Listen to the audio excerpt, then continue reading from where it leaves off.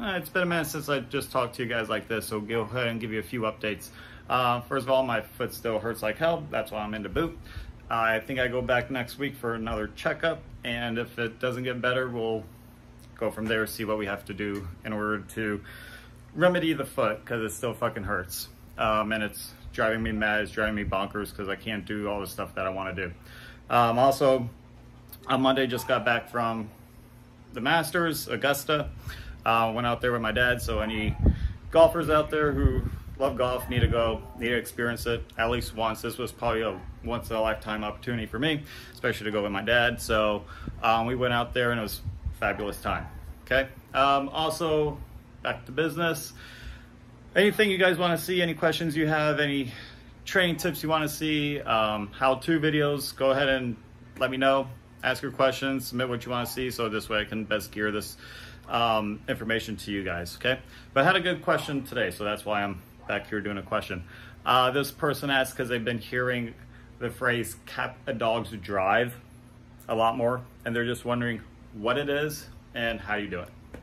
So essentially, capping a dog's drive is, do you have control over your dog when they are in drive? Okay, you gotta remember, drive is when they're at their highest peak, okay? Could be, usually it's prey drive, because whether if it's with food or a toy or another dog that they want to chase or a squirrel they want to go chase, that's their highest peak, okay? That's what they want the most, okay? That's where the dogs get their edges. You gotta remember, before humans started training dogs, their sole goal was to hunt, chase, kill, eat, okay?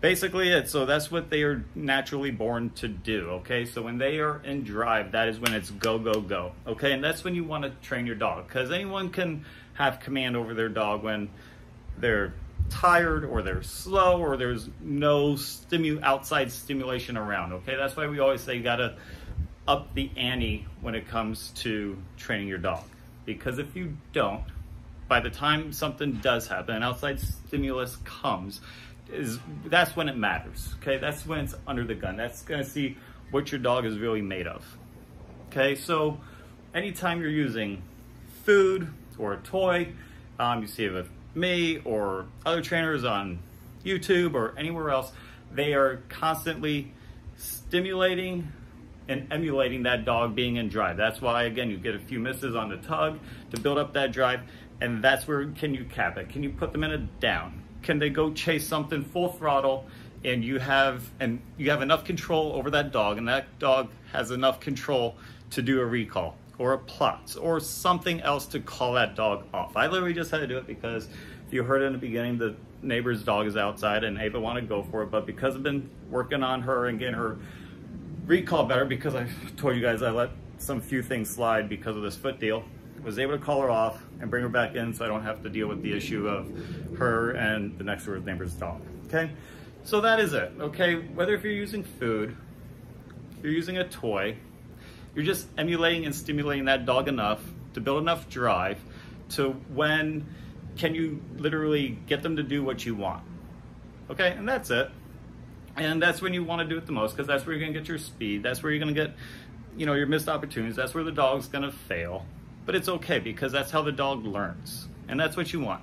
Anyone can train, like I said, a slow, boring, tired dog, but can you do it when the dog is at its peak performance, and that's when it's in drive, okay? You don't want to use, they could be in defensive drive, done it a little bit, but ideally you want to be in prey drive, because remember, anything defensive, that's just a reaction to a situation. When ideally you want to say a command and they do a response to the command, okay? You don't want a reaction to a situation, because that's where something bad is gonna happen. So again, that's why you gotta practice and build them up in their drives with other obstacles and stimulations around, whether it's cars or other dogs, other people. And that's where it matters, and that's where you're gonna get the most, and that's where you start seeing dogs that are really good, really proofed and everything, to where no matter what's around, they have a strong dog, which is what I'm now going to change the channel's title to, name to, strong dog, because that's what you want to build. You want to be able to build a dog that's strong mentally and physically to no matter what situation you're putting that dog in. And it's your normal situation, okay? It's not other people's. It's whatever you put your dog in that you want your dog to be able to handle. That's what you're doing, and that's what you want to build. You want to build a strong dog, and that's how you do it, by capping its drive. All right, good luck. Talk to you next time. Done.